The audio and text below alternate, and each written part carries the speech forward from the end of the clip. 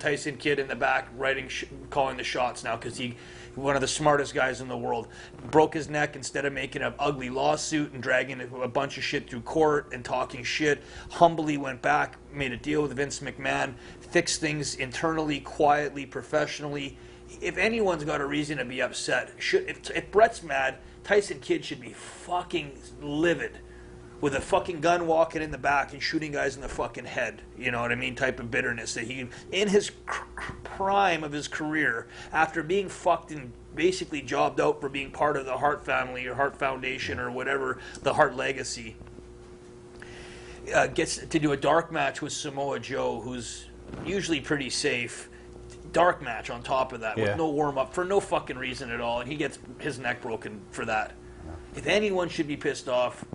it should be him. If he has enough sense to go back for Natalia, for potentially my career, for his own peace of mind, and make a truce with everybody, I think Bret could have taken a page out of his book 5, 6, 7 years earlier.